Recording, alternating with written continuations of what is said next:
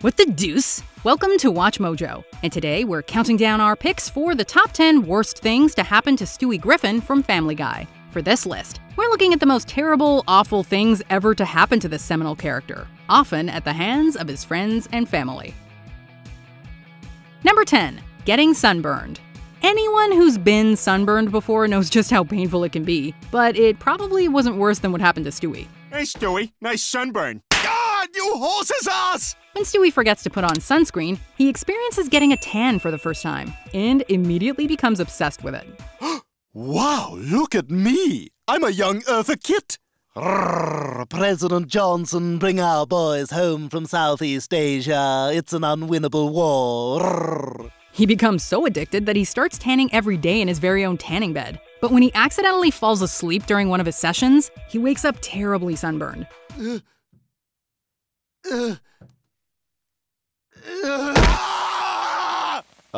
Hey, buddy. I was just coming to tell you it's time to get out. I've been in there for 6.5 hours, you son of a bitch! Don't touch me! His entire body is red, and he can barely move. You can practically feel his skin sizzling. It's so bad, he even has a skin cancer scare. Write down my final thoughts. Oh, come on! I don't have much time.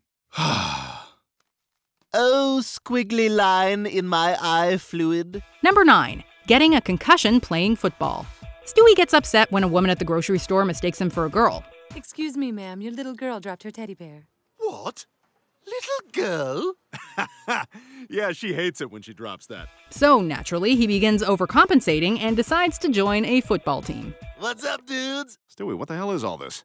Only the most manly thing ever. A little something called American football. Is that a Michael Sam jersey? Yep, 2 boy names. Doubly masculine. Stewie is noticeably smaller than the other kids, but insists on being put in the game, despite the coach's warnings that he will get destroyed out there. Brian's cheering and jeering from the sidelines probably doesn't help things much. Come on, Stewie, give your dog something to post on Facebook.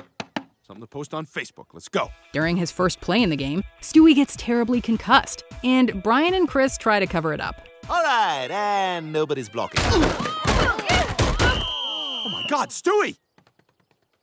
Are you okay? Back off! He may have a concussion. A concussion? You do me an honor, Lieutenant, but my dance card is full.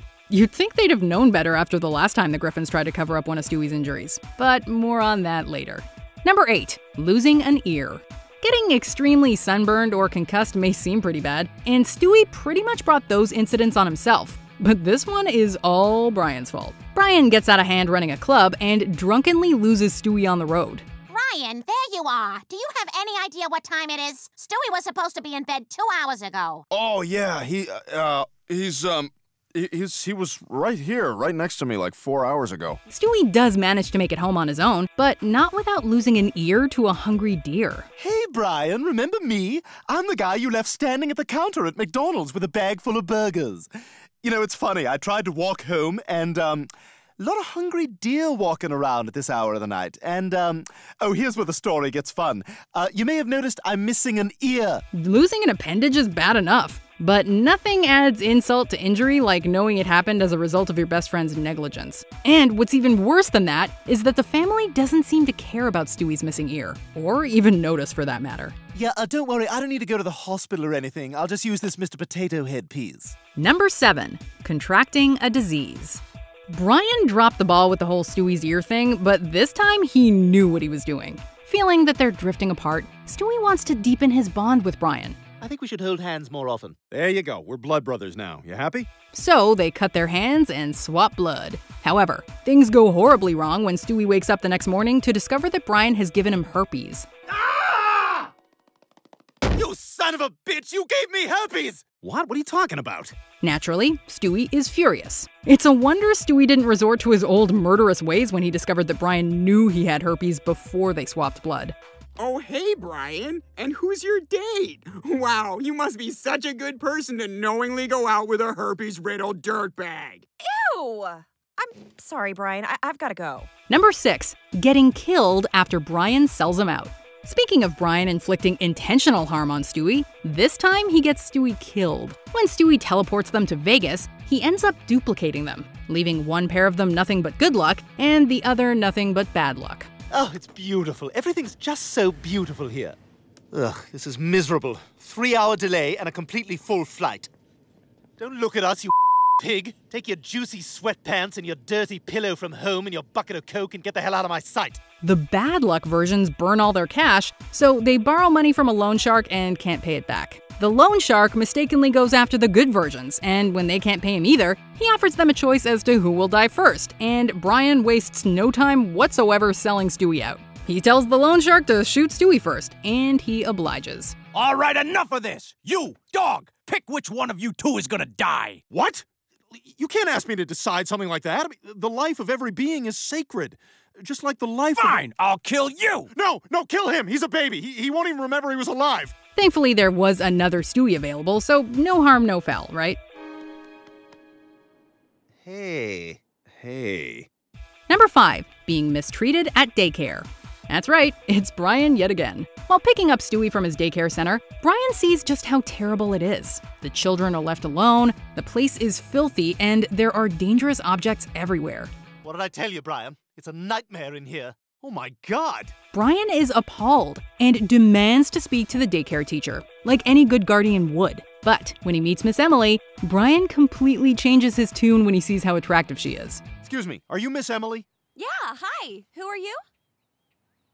Brian. Brian Steele. I was just dropping Stewie off. Oh, yeah. I should probably go back in there. See how everyone's doing, I guess. Ah, they're fine. Brian not only ignores the abuse, he also contributes to it just so he can get with Miss Emily. Stewie's seen Brian do some pretty terrible things in pursuit of a lady, but this example is definitely up there as one of the worst. Oh, hi, Brian. I thought you had a busy day at your legal practice. Oh. Hey, Emily. Yeah, I had some time between cases. I thought I'd see how you were doing. That's so nice of you. Let me just put these bags away and throw some saltines in the yard for the kids. Number 4, getting no love as Brian's manager. Okay, what is this dude's deal? Does he even like Stewie? When Brian finally writes that bestseller he's been bragging about for years, Stewie becomes his manager. Yeah, we're walking in now. Make sure Tom Tucker knows he has 20 minutes and he is to only talk about the book. No personal questions. All right? Are you okay? You good? You need anything? All right. All right, we're inside and there is nobody here to greet us. Stewie does everything for Brian, yet is met with nothing but ingratitude. The more fame Brian gets, the worse and worse he treats Stewie. He even leaves Stewie alone on the street once to get back to their hotel by himself. All because he thinks he should be just as famous as Renee Zellweger. Get over here. What, is everything okay? No, everything is not okay. Can you figure out what the problem is? I honestly have no... Oh, God. How do you think I feel walking out of the back room of a restaurant and seeing Renee Zellweger eating in the front room? Stewie has to endure Brian's verbal abuse, and even being ruthlessly fired. Poor Stewie. I am so sorry. I am done with you. Do you hear me? Done. Get out of here now. Brian, please. You're fired. Number 3, being breastfed by Peter. Though the women in Peter's life might be glad he finally attended some sensitivity training, Stewie would argue that it did much more harm than good. Now that you've felt a woman's pain, the learning can begin. The training ignites some extreme motherly feelings in Peter, and he goes a little crazy trying to, nurture everyone. He even goes so far as to try to breastfeed Stewie. Of course, it doesn't work, and Stewie is traumatized by the experience. The look on Stewie's face when he realizes what is happening really says it all. And when he pulls that hair out of his mouth, yeah.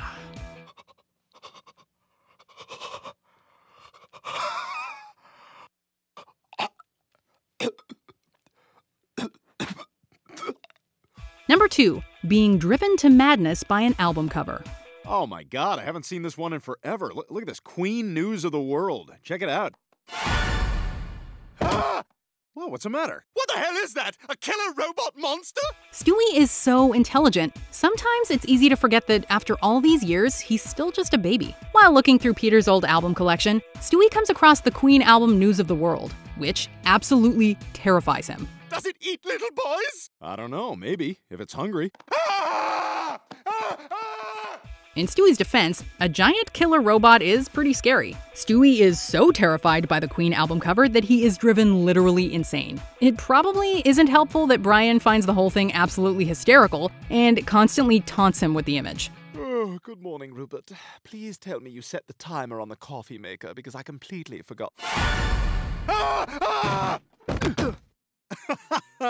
You son of a bitch! Brian's torture is so relentless, it drives Stewie to kill Rupert and attempt to kill himself just to escape it. Rupert, we won't give that evil robot the satisfaction of killing us. We'll go together, on our own terms. See you on the other side. Before we unveil our top pick, here are some honorable, or in this case, dishonorable mentions. Being kept in pants. You like this? Stop it, Peter. You're embarrassing me. Look, I know you're upset, but oh my God. Where's Stewie? He's around. Let me out of this stink-filled corduroy dungeon! It's no fun. What is it, like Italian ice? Yeah, exactly, like a sorbet. That's not lemon! Yeah, it's piss. Getting fused with Rupert. And now to test my teleportation pods. Oh, damn!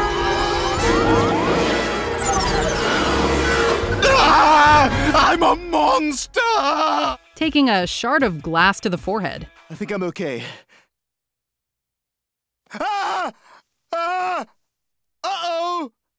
Uh-oh! Uh-oh! Oh, God! Somebody! Do I take it out or do I leave it in? Do I take it out or do I leave it in?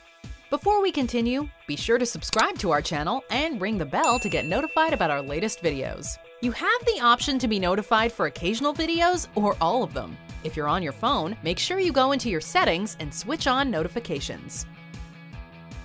Number 1. Falling down the stairs. While Meg and Chris are fighting, they end up knocking Stewie down the stairs, rendering him unconscious and giving him a huge gash in his head. Well, I'm off to buy imaginary groceries.